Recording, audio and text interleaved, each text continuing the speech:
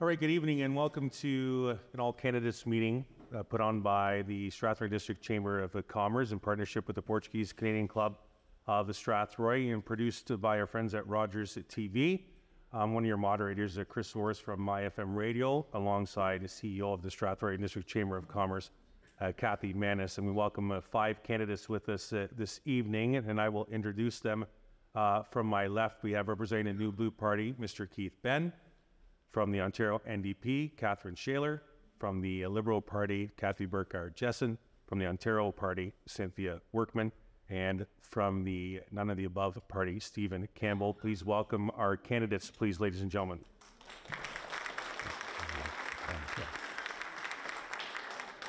So we'll go over the rules right off the top so everybody in attendance and at home understands what's going on.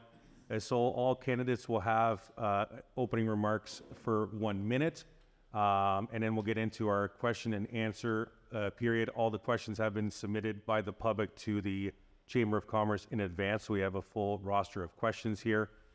We will rotate per candidate as to which one gets the question. If for the candidate that's being asked the question originally will have 1 minute to answer, every other candidate will have a rebuttal opportunity for 30 seconds, and the seats were drawn just moments ago randomly, and that's how we have them up on stage. At the end of the evening, each candidate will have closing remarks opportunity for a total of 2 minutes. The reason why I'm holding this yellow card is a 15-second warning to the candidates that you have 15 seconds to wrap it up, and then they'll hear this at the end of the 15 seconds, and then we'll move on. I think we've cut everything, right? Okay, well, let's open it up right off the bat with opening remarks for 1 minute. We'll start with Mr. Keith Benn. Thank you very much. Yes, my name is, maybe I should hold this microphone here so that you can hear me. My name is Keith Benn. I am the candidate for the New Blue Party of Ontario, born and raised in Wallaceburg, where my family arrived in the 1880s. My grandfather and his sons, apparently this mic isn't working. Okay, my grandfather and his sons owned and operated Ben Iron Foundry for 6 decades. I hold a doctoral degree in earth sciences, 17 years at the University of Ottawa. Since then, I've worked internationally in the minerals industry in management and executive level roles where I have acquired a wealth of experience in accountability that comes with spending other people's money. And when I get to Queen's Park to represent you, I'm going to bring that with me to make sure that the government is held accountable for how they spend your tax dollars. I've chosen to run with New Blue because it is the only common sense conservative party with the platform, principles, and organization necessary to win elections and get their candidates to the Ontario legislature. And that's where I'm going to be serving you in a few weeks from now. Thank you very much. Thank you. Let's move to Catherine Shaler. Hi, I'm Catherine Shaler. I'm the Ontario NDP candidate for this by-election. I'd like to thank the Chamber of Commerce for organizing this all-candidates debate and all of you for coming tonight. When I retired from a career that included a decade of credit union leadership in BC and 40 years of teaching and senior administrative roles in post-secondary education that mirrored the issues and budgets of running a small town, I followed my daughter and her family to Alvinston because family is very important to me. That was the year the Ford government came to power. And through volunteer work in the community, I rapidly learned the joys and the hardships of rural living. Every year since then, I have seen more and more people struggling. Affordability, rural infrastructure funding, healthcare, education, all of these have an impact on the quality of life in this community. That's why I'm running to advocate for rural Ontario's fair share of resources. Thank you. Kathy Burkhardt-Jessen. Well, I want to start by thanking the Chamber of Commerce for hosting us tonight, and of course Rogers and everybody else that's involved in putting tonight on, and of course all of you for coming out, and if you're watching from the comfort of your home, thank you for taking the time. It really speaks to your commitment to community and the region. I am the Mayor of Lambton-Kent-Middlesex. I'm the Deputy Warden of the County of Middlesex and former 3-term Warden of the county. I am very proud of the initiatives that I have been able to lead in my community and throughout the county. I love what I do. I love the service work that comes from being a municipal leader. And my experience makes me keenly aware of the challenges and opportunities that are in front of us. I have firsthand experience as to how the business of Ontario is conducted and how more and more our rural landscapes and small towns are being ignored. I hear directly from residents just like you when you tell me you no longer feel represented by this government. It's these stories, my commitment to service, and my desire to work for you that has put me at this table tonight. All right, let's move on to Cynthia Work. Good evening. I'd like to thank the Chamber for putting this on tonight, and I'd like to thank everyone for coming out tonight, and I hope I get to meet all of you. My name is Cynthia Workman, and I'm running for the Ontario Party. We stand for faith, family, freedom, fiscal responsibility, and transparency of government. So a little bit about me. I grew up in Don Township in Lambton County, born and raised, and went on to high school in Petrolia. I graduated out of LKCS in Dresden, and I've been living near Thamesville, Ontario for 35 years, and I work in Middlesex, so I've got yous all covered, all the area. And right now I'm a registered psychotherapist, and I have a private practice in Alvinston. The reason I'm running is because I want the same Lambton-Kent-Middlesex counties that I grew up in for our children and grandchildren, and I do not want our children to be in the economic pit that the Ford Liberals, I mean Conservatives, are digging our future into. So thank you so much. I look forward to meeting all of you. Over to Stephen Campbell. Well, I am Stephen R. Campbell. You're going to have to research me to find out about me, because in Canada at this time, Bill C-18 prevents the rest of the candidates that are you're exposed here today from being seen. Other things that's Bill C-18 for the Liberals, and another bill coming through is NDP Bill C-372, which if I say nice things about oil and gas, I can go to jail. And that will be happening next year. And all these things of the major media corporations, like the CTV has given free time to our other candidates, and our other candidates here tonight have not been given their free time, and that's actually under the CRTC, and it's illegal to happen, and you have to file, because if we file, they will do nothing, and then it gives up our option so we can't sue them. So there's a lot of things going on behind your back that you don't know about, and these candidates today, like Keith, Cynthia, myself, cannot be seen by C-18. Strathroy today has nice articles on us, and they can't share them because of this bill. This first question will start with Keith. What is your opinion about a living wage guarantee for Ontarians? I'm not in favor. I'm not in favor of it because it's just it's creating a form of dependency, which is exactly what the left-wing parties in our province want. That includes the PCs, the Liberals, and the NDPs, of course. When you create a dependency like that, it inhibits people's desire to get out and earn their own living. It takes away their self-respect, and we have already, welfare is available to people. Unemployment insurance, or employment insurance, they call it, I guess, is available to people. I don't see any reason why we should have what I suppose you're referring to as a guaranteed minimum wage. Is that correct? You can't answer me? Okay. Well, I'm assuming for the audience that she's referring to a guaranteed minimum wage, and I am very much against that. That's not against a minimum wage for people working, but a guaranteed minimum income. In fact, that's the word I was looking for. I'm not for that. No, we're not. Catherine, we'll go to you next. Answer the same question. What is your opinion about a living wage guarantee for Ontarians? Yes, I mean, a living wage is the minimum. Is different from minimum wage. It's a little bit higher, and it's what it in fact costs for housing and food. It's what it takes to live. We're not there yet. We're almost at our minimum wage, going up, but it still then will not be a living wage. Sorry. I'm very much in favor of a living wage. It is different than a minimum wage in that a living wage is dependent on where you live. So a living wage in London, Ontario may be very different than a living wage in Wallaceburg.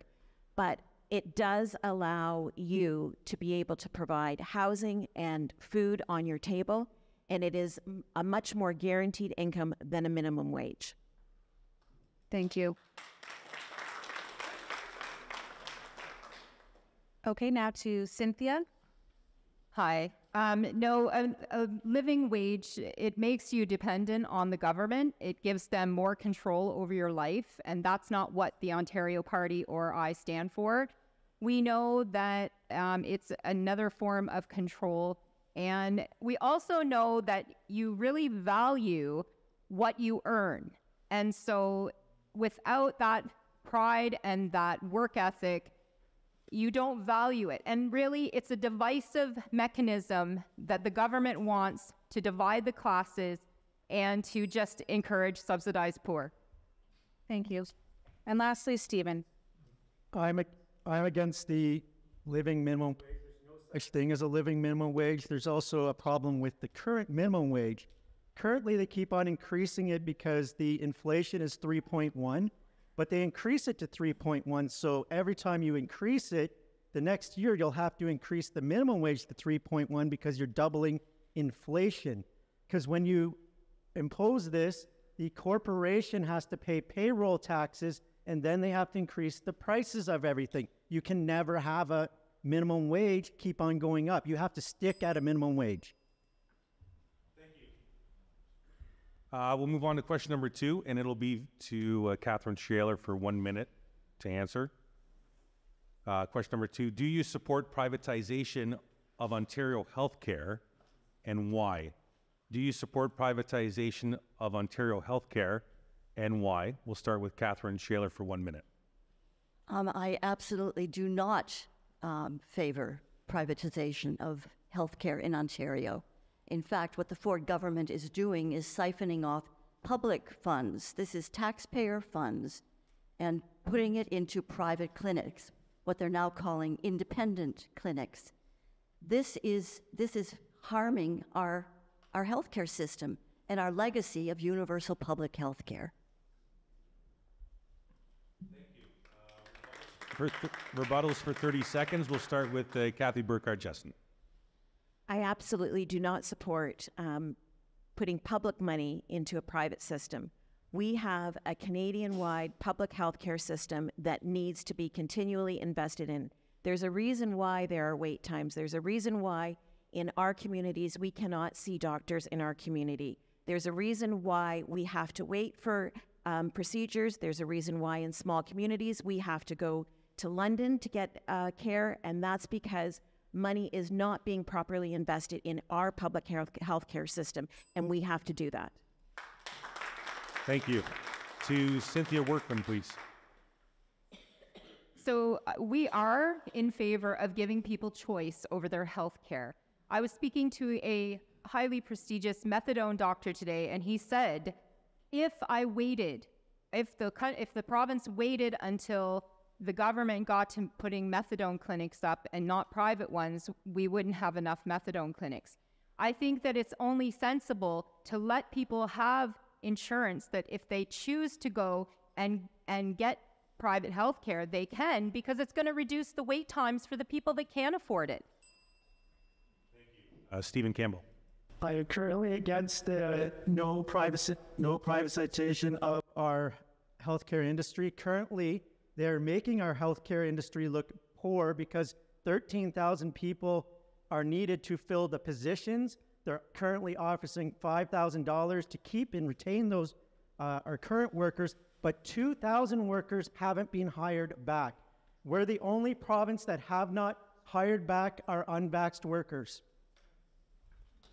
Thank you. We'll move to Mr. Keith Benn. Yeah, let's try to be precise with our language here, so as not to get confused. Allowing privately run clinics to deliver publicly funded healthcare is not privatization of healthcare. And it works really well. I've experienced it in France, where I lived for 6 years. I've experienced it in Ontario, where there are a few clinics, and I've had some x-rays done at one of these private clinics. It was fabulous. It didn't cost me a penny out of pocket. As for true privatization of healthcare, no, of course, we're not for that. But allowing private clinics to deliver publicly funded healthcare, if they do it properly? Sure, no problem. This question will start with Kathy. Sex education has been a key issue in the province. How will your party ensure that students continue to have access to curriculum that is relevant to today's world and respects the different cultures and families in Ontario? Well, with a public education system, it means that every student that receives education through a public system should be ensured that they can get a safe and equitable education.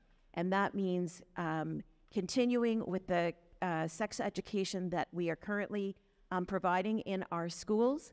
But it means that if you want a different curriculum, then there are other schools that provide that. But in a public system, we have to ensure that that all of our students' needs can be met, and that we can make sure that there are places where they're safe and they can be looked after in a way that their needs can be met with privacy and with responsibility and in a safe space. Thank you. Cynthia? The Ontario Party stands against the radical sexualization that is being propagated to our schools and our children. We believe that parents are in charge of teaching their children morals, values, and beliefs, and that includes sex education. I went to Don Central School. We learned the birds and the bees. We didn't learn all this radical ideology and curriculum. Doug Ford promised to get rid of it. He lied. And so we need to bring reading, writing, and arithmetic back into the schools and let parents teach you. Stephen? Unfortunately, I cannot answer this question in any way, shape, or form. I would be fired if I answered this question. This is the state of our country at this time. Keith? Our public schools, as well as any other alternative schools, must teach our children the knowledge and the skill sets for a bright and productive future so they can build a good life. That's what schools are for. Schools are not for preaching political indoctrination like the Liberals and NTPs want, and the PC party goes along with very well. Okay? They have no problem with it, apparently. Let's get back to teaching the basics so that we have children who come out knowing math and science and geography and all of the other basic subjects. Thank you. So they can live a productive life. Catherine? The curriculum in the school, whether it's sex education or something else, but let's stick with that, it reflects the diversity of the communities, and it must continue to, and must provide education for the world in which these kids are going to be living.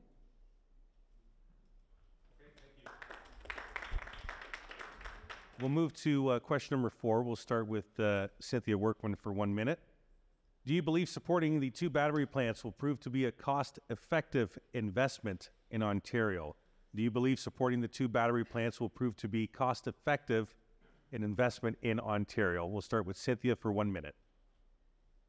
No, I do not. Number one, we're investing a lot of Ontario's money in a plant that doesn't employ any Ontarians. And so, number two, we know that the electric car, they just are not what they are built up to be. And so, in the end, no, I don't think so. People can't afford electric cars. People can't afford to be paying for foreign workers to come over and get the jobs that Ontario's investing in. And also, what are we going to do with all of the pollution that is going to be caused by these batteries that nobody can recycle, nobody can get rid of. So no, I think it's a stupid thing that we've invested our money in, and I think that's just another Ford liberal, conservative deal that he's made. Thank you. Stephen Campbell. I'm against all additional taxes at this time with the carbon tax. This is investment that should not be coming out of our pockets. We should be investing in our oil industry. And currently, Irving Oil gets $8 billion from outside oil of our country. We should be investing in our country. We should be making money off that. And if there was a good green technology like ammonia, we should be investing in that and not this poor technology. Thank you. Keith Ben. No, they most definitely will not be cost effective for the very simple reason that we will not increase our inventory of mineral deposits rapidly enough to satisfy the fantasy land energy transition that we're being sold by our governments. And if you don't believe me, you can listen to the CEOs of the largest mining companies in the world who will tell you that there's no way that they can provide the amount of copper and nickel and cobalt and other on the time scale that our governments are promising. Those plants will fail, period. Thank you, Keith. Catherine Shaler. I think at this point we don't know whether they're a cost-effective investment, but they are one step in the direction of transitioning to a greener economy.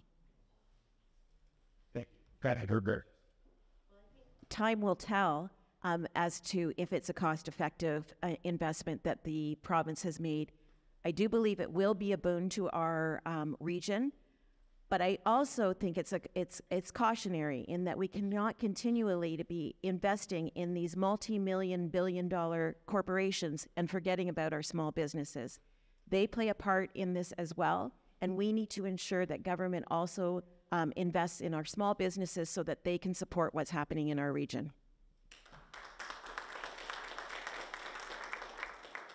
Thank you. Going on to our next question, we'll start with Stephen. You already had your opportunity? Yep. Does your party have a concrete plan to retain and recruit nurses to address the growing shortage?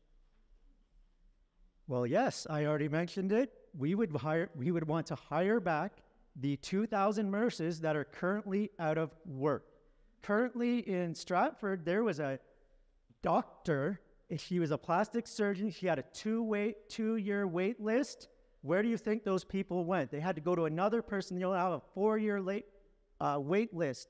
We need to hire back these crucial people to get our wait times back. If you had cancer on your face, you can't wait 4 years. Thank you. Keith? I agree. We need to hire all those people back as quickly as possible and probably offer them some compensation for the unjust loss of their wages. But we also need to increase the number of places available in our medical schools in order to train our own young people, citizens and landed immigrants in Canada, to fill the necessary slots in the medical system. And those we should be giving preference in our university medical schools to Canadian citizens and landed immigrants. Too often they give too many slots to foreign students simply because they pay higher tuition fees. Thank you. Catherine.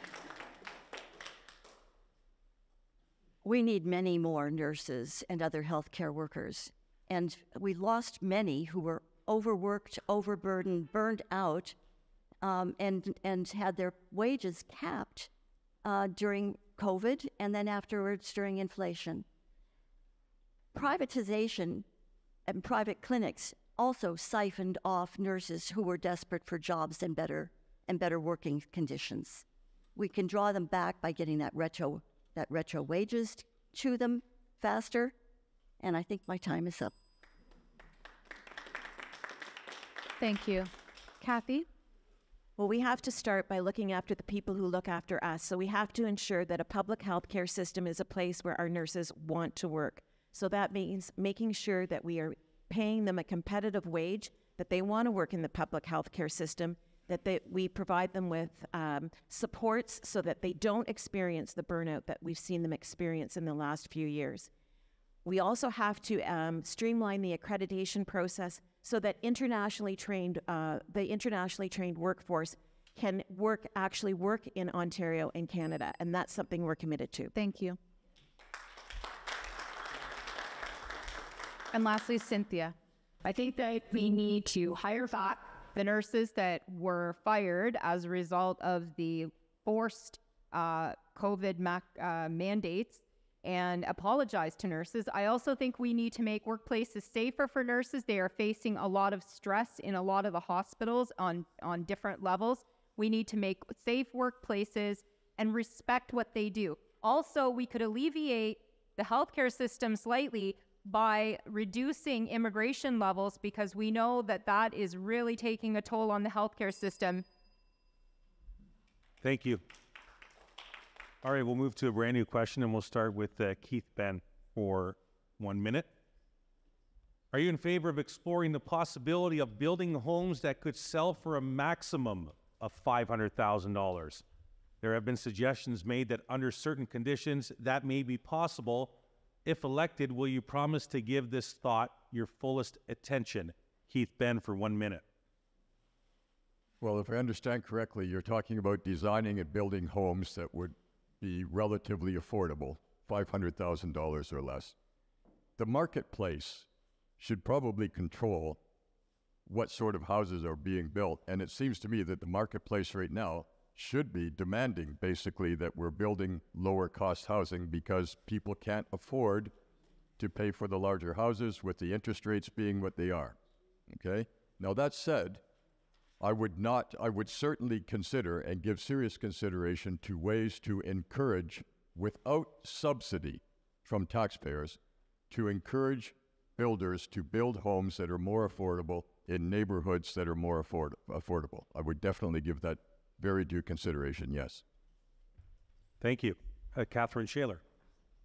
I'm not sure even 500,000 would be attainable, maybe affordable.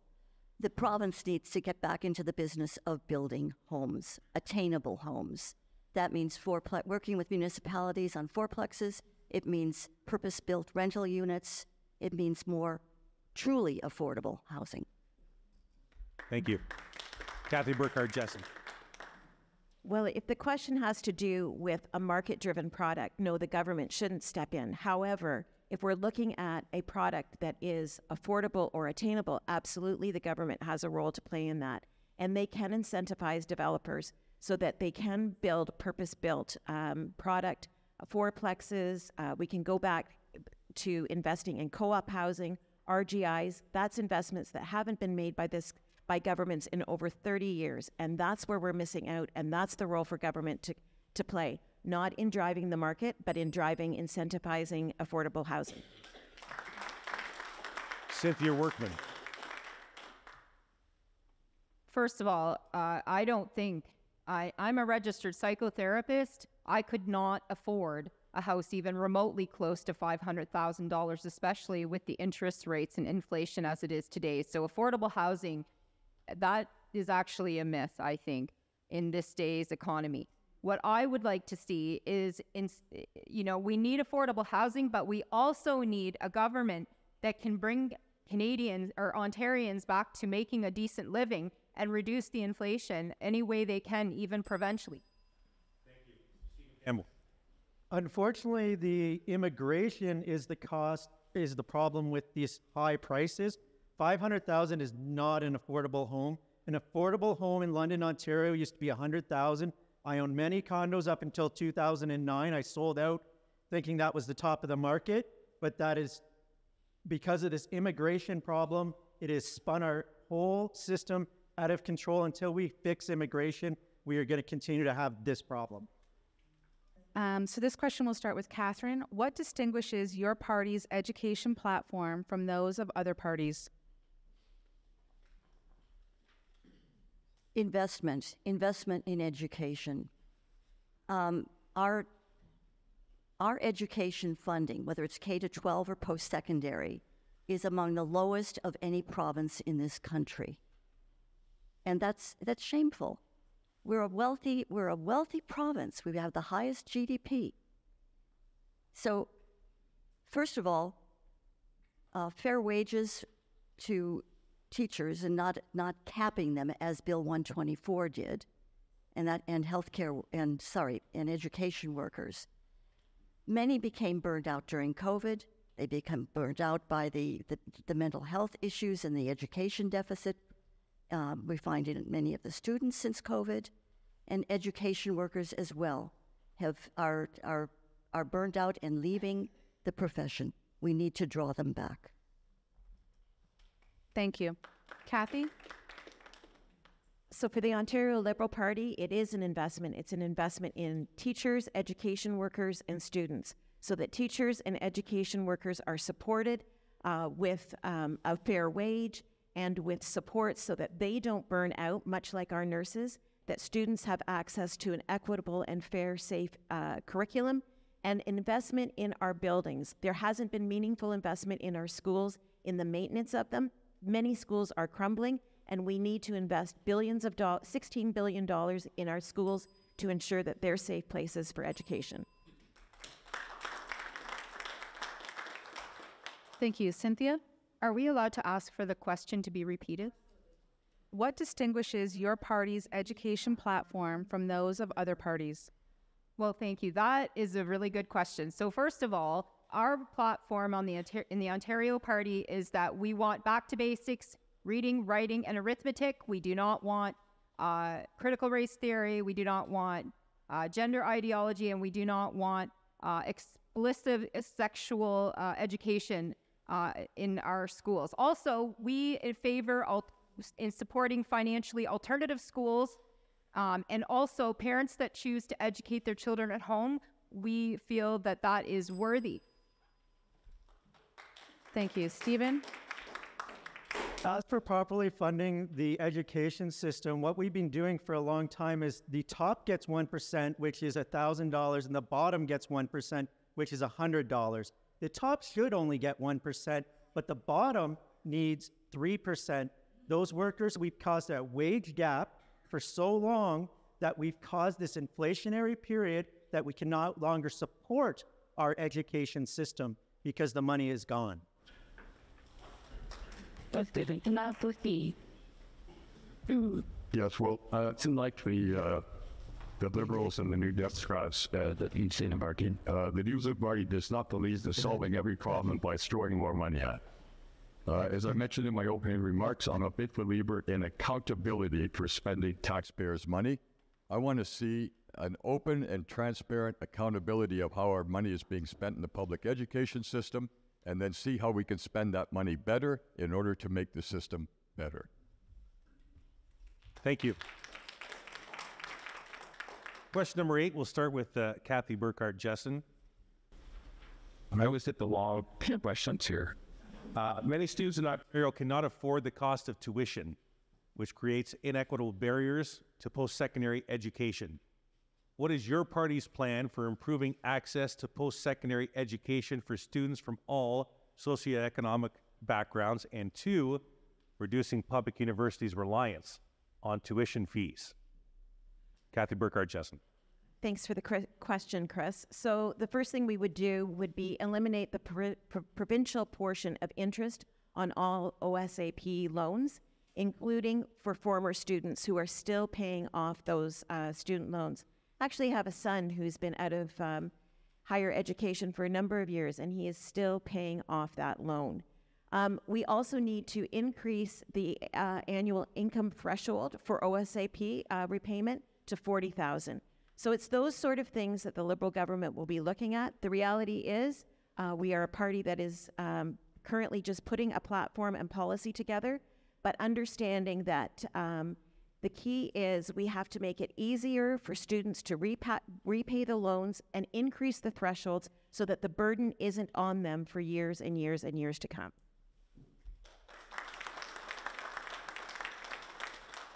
Canada, it's just a sidebar because it is a two-part question. We'll give rebuttals at 45 seconds for this particular question because it's a two-parter. Okay, 45 seconds, starting with Cynthia Workman. So I think that universities need to be more self-sufficient and run it like a business, less government doles, especially since they have so many strict policies on free speech and what they are teaching and not teaching in universities.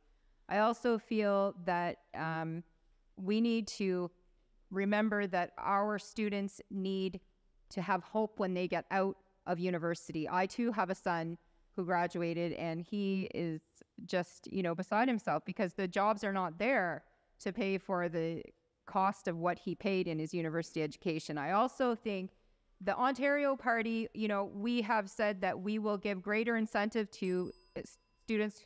Sorry, Cynthia, thank you. Stephen Campbell for 45. As many of our institutions, the top level executives are taking millions of dollars, especially in these high, like the universities are taking $1 million contracts. And this is probably why the tuition might be so high we'd have to actually dive deep into their books, and we'd have to get another party in there in order to dive deep into these books to figure out why these tuition fees are so happening to our students. It is properly funded. I went through the OSAP program. I paid off mine nice and quick, but I picked the correct career and didn't waste my money on a degree that wouldn't. Thank you. Keith Benton. Okay, well, the idea of opening up the books and finding out how it is that universities spend the taxpayers' money that they get through the government has already been covered, and I totally agree with that. That's very much a new blue policy. But I would also like to point out that university is not the be-all and end-all. I think maybe we have too many of our young people who are targeting going to university and taking, in many cases, courses or programs that are not going to earn them any money. And that are not going to allow them to pay off their loans when they could be out learning to be artisans, artisans, as he said in French, tradespeople, for instance, and filling jobs that are desperately needed in this country. Thank you, sir. Catherine Shale. A university education is not vocational training. It is training for life. And more universities are combining academic and applied learning. And I think that's a very good thing, so that they have co-op programs, they have practicums combined with their other program learning. As far as access, that is tuition, dependence on tuition has happened with universities since the 90s, when provincial funding was reduced every single year, so that you'd almost think they're not publicly funded institutions anymore. The reliance on tuition is not good. Thank you. Okay, this question will start with Cynthia. Ontario funds its public hospitals at the lowest rate of any province in Canada. We have the fewest hospital beds per person of any province. Will you commit to improving public hospital funding to bring it to the average of the rest of Canada? Well, we will improve healthcare because we're going to seek efficiency over bureaucracy by permitting nonprofit organizations and private corporations to build, own, and manage hospitals. And we will permit citizens to hold supplemental private medical insurance. We will also provide funding for greater public hospital bed capacity and more healthcare workers. That being said, I think that our healthcare system is being overwhelmed by the out-of-control immigration system, where we have people coming in that have not been able to pay into the system, and so that's where we are really underserviced, because we absolutely can't, afford it. We can't pull money out of thin air, and that is what a lot of people in Ontario know, because that's how we live our own households, right? We can't make money. We have to trim the fat from the top so that there's more room for growth for our patient. Stephen? Same industry. It's properly funded. However, with the immigration problem, that is a problem as well. You have 1 million more people here per year. We need more hospitals to be built, We need more staff to cover that, and that needs to come from the federal government, not the provincial, because they're bringing in this problem to our province. So they need to figure out how many people are coming into our province, and then they need to properly fund a new hospital, and then we need to get our workers rehired. Keith. Yes, well, the main problem with funding for our healthcare and some other programs in Ontario is that we allow the federal government to collect, in terms of income tax, approximately $2 for every dollar that the Ontario government collects. This is money from Ontario taxpayers. We need to have the province of Ontario collect a large enough proportion of our income taxes in this province to cover all of the services for which the province is responsible for managing and delivery, including healthcare. Thank you. Catherine? Yes, we favor raising public hospital funding to at least the average of the national average. It's well below that right now. It's right down at the bottom. This is part of the problem with public healthcare funding in this province. They need stable funding. The volumes are going higher. They're all running deficits. Yes, we need to fund our public hospitals, in particular, our small community rural hospital. Thank you. Kathy. Absolutely, the Ontario Liberal Party is committed to fully funding the public healthcare system in a way that it should be, and that means no longer funding private healthcare, taking those dollars out of private healthcare, putting it into the public system so that we can have a public system that actually works. All right, thank you. Question number 10, we'll start with Stephen Campbell for 1 minute. The riding of Lambton-Kent-Middlesex is bigger than the island of Prince Edward Island. Some of you very familiar with constituents east of Newbury, some familiar with constituents west of Newbury, and some of you are not. So if elected, how do you connect with your voters, your constituents in such a huge riding? We'll start with Stephen Campbell for 1 minute. If I was elected, I am an independent representative, so I believe in referendums and recall. So on key issues, let's say the Education Act that I can't talk about, I would actually go to each community and poll the community to get your true feelings. Then I would take your true feelings to Queen's Park in order to relay that information. So I would go out to the community in every small town and poll your communities. Now, there are some people, I take a poll and maybe they don't agree with it. That's where recall comes in. So then they could get a petition to meet my polling, and if they got enough signatures, I would re-poll the district with a larger poll, and I would take your true feelings to Queen's Park, where another party may be bound by party controls. They will push through items like the Dresden dump, where the PC party may push that through with no representation. Thank you, Stephen. Keith Ben.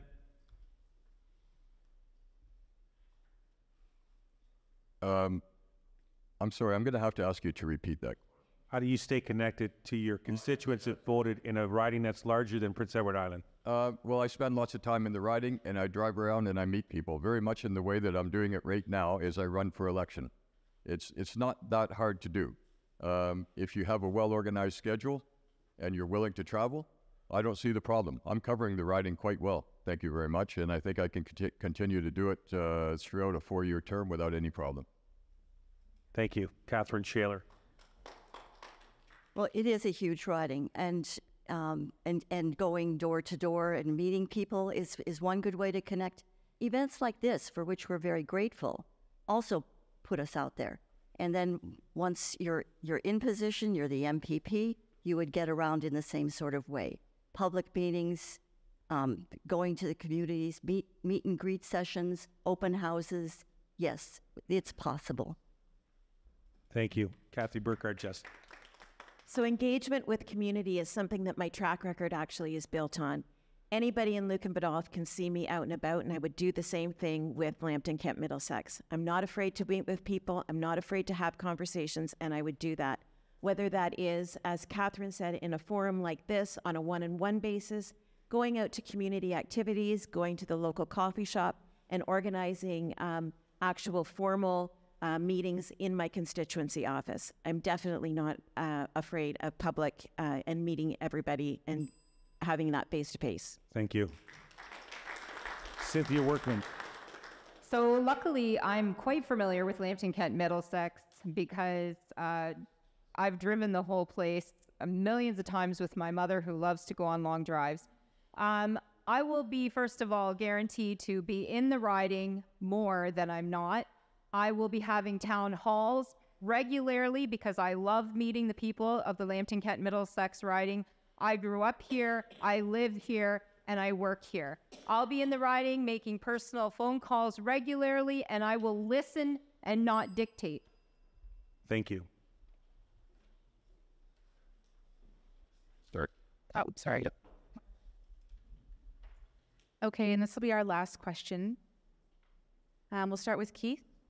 We've heard a lot about waiting lists for special education. What would your party do to address this challenge? Once again, I'll give a very similar answer to other questions. Open up the books, see why there's a shortage of money for this. I fully expect that in the budgets that are presented to government when the school system or school boards demand or request money each year, they probably have a budget for that, and yet they're not delivering the service. I want to know, why is the service not being delivered? Before we throw any more money at the problem, we have to understand why the money we're using is not solving the problem. Is it a question of personnel? Is it a question of planning? Or is it truly a question of not enough money? If it's not enough money, then we need to find more money. But otherwise, we just need to fix the problem. Whether that's sounding more Personnel or just training people to do their job properly, we have to find out. Thank you. Thank you. Catherine? We have a shortage of teachers. We have a shortage of special needs teachers and education workers. We have, to the extent where in some districts, they're having to move specialized teachers and education assistants into regular classrooms because they're needed there. We need to fund more education workers. Thank you. Thank you. Next, we'll go to Kathy.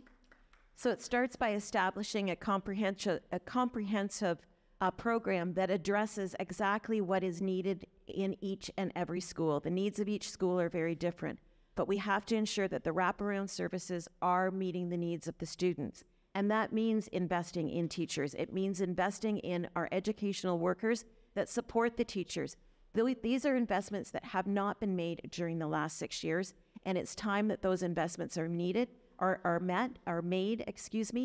so that our students can continue to thrive. Thank you. We'll go to Cynthia.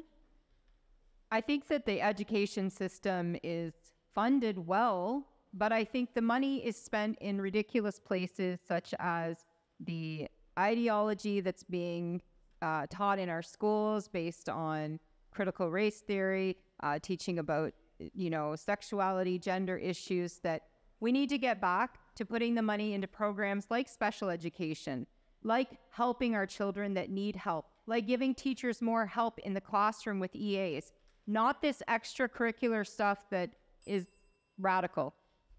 Thank you. And lastly, Stephen. There is a shortage of teachers at this time, but at one time per year, we had 4,000 extra teachers, so we extended their program to be a one-year program to a 2 years so that we wouldn't have a backlog of teachers.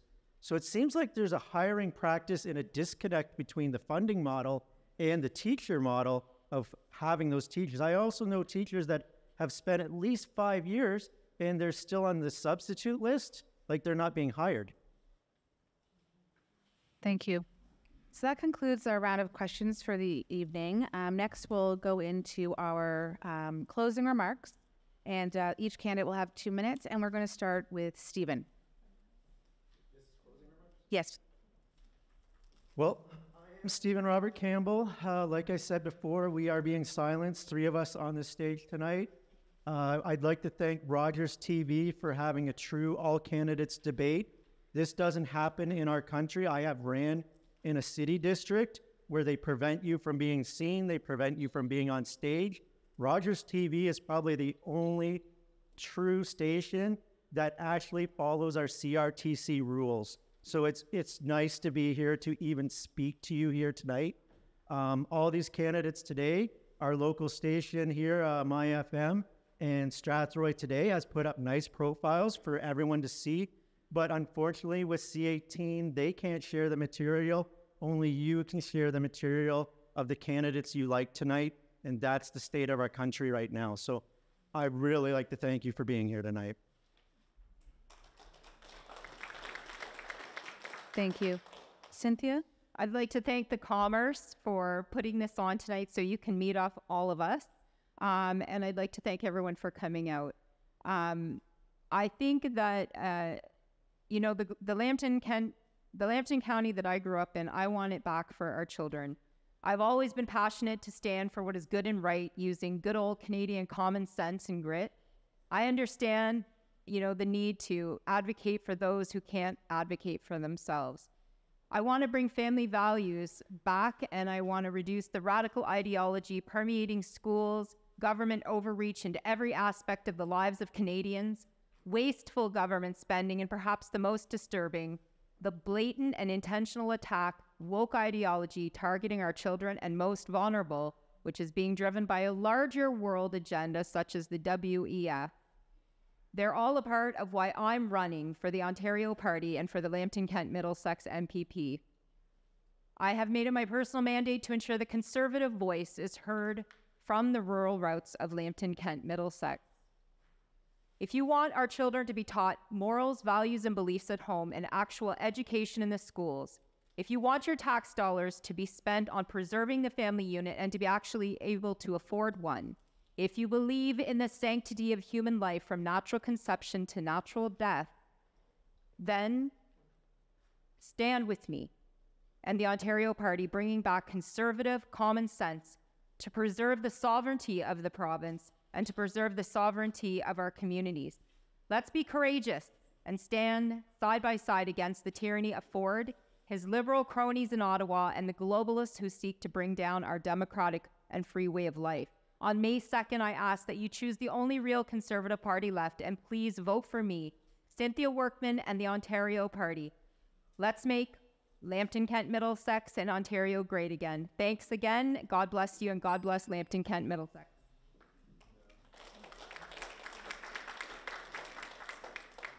We'll go to Kathy. Well, once again, I want to thank the organizers for putting tonight on, and the audience for being here, and those watching back at your convenience for giving the time to this meeting. You know, you have a big decision in front of you, and it's one that you cannot take lightly. It's a unique opportunity to have a by-election. We don't always get this. But the decision to run for the Ontario Liberal Party was one that I did not take lightly. It took me a lot of time to come to this decision. And what enticed me to run for the Liberals was the opportunity to build a platform that is based on these types of conversations, where residents and organizations are consulted, where policy and representation is based on the needs and the challenges and the opportunities of the communities like ours. You know, voting for me is not going to change the government, but electing me will give you the representation that you haven't had in quite a while. Representation that will listen, that will talk with you, and will have these important conversations to advocate for you and to be your voice. I have a pretty strong track record when it comes to representing community. I have a track record where I show up. Not everybody on the ballot showed up tonight. I'll ask the questions for this riding that for years have not been asked. And I will hold to account this government, because right now in this region, that is not happening. So I ask you to vote for me, vote for that voice, and I'll be the one that really, truly represents you.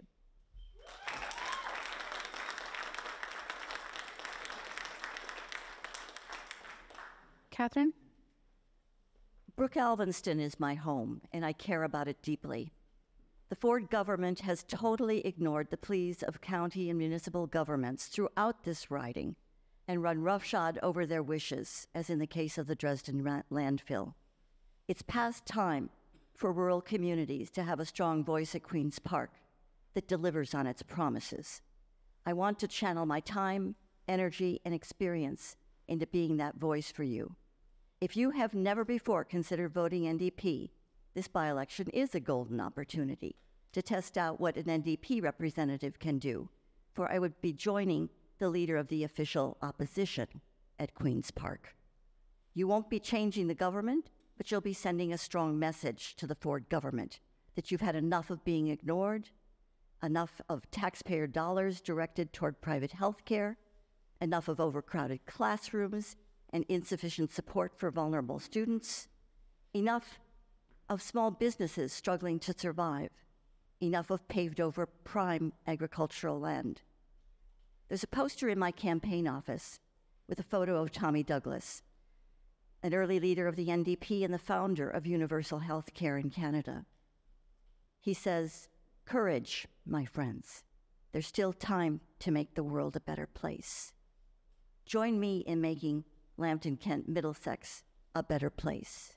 I ask for your vote on May 2nd.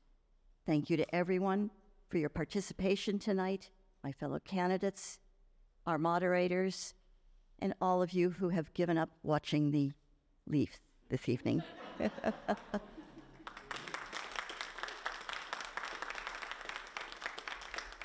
And lastly, Keith. Ontario is desperately in need of a new common sense conservative political party to get to Queen's Park and make the province run properly. All the other parties, the Liberal and NDPs here and the PCs as well, seem to be convinced that this province has a revenue problem. We don't have a revenue problem, we have a spending problem. And we have to spend our money properly. I have some idea about that. As I said before, I've managed mineral exploration budgets that would exceed most small towns and budgets in southwestern Ontario. The New Blue Party is the only alternative conservative party that you can vote for in this election that has a shot at winning. We have a province-wide presence, and we are ready to get into Queen's Park in this by-election with me as the tip of the spear for a renewal of common sense conservatism. And then, when the folks see what we can do at Queen's Park, we'll elect a whole bunch more new blue candidates in the upcoming or in the next general election. As the new blue candidate, I represent the only choice on the ballot for voters who seek a return to common sense conservatism that will result in economic prosperity, job creation, and the protection of our precious farmland, which we haven't talked about much here this evening.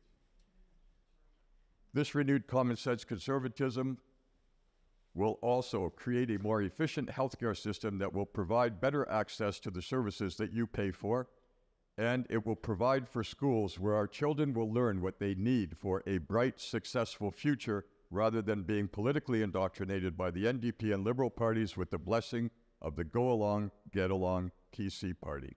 On May 2nd, let's make history right here in Lambton-Kent-Middlesex by voting in the first New Blue Party MPP to represent you, to get the ball rolling for a rebirth of common sense conservatism in our province. Thank you. Thank you for your support, and thank you for your vote.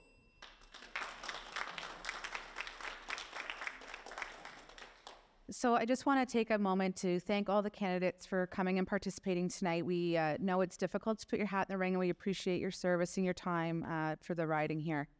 I also want to thank the public for coming to attend this evening and for submitting your questions to us in advance to have this conversation this evening. I'd also like to thank again the Portuguese Club of Strathroy for hosting us in their establishment here, Rogers for televising this for us, which we'll also share on YouTube, on our social medias, so everyone will be able to watch it again.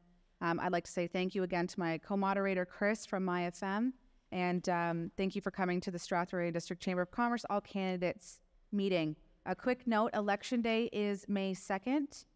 There are advanced polls. For more information, it's available on elections.on.ca. All the information you need there is online, and get out and vote.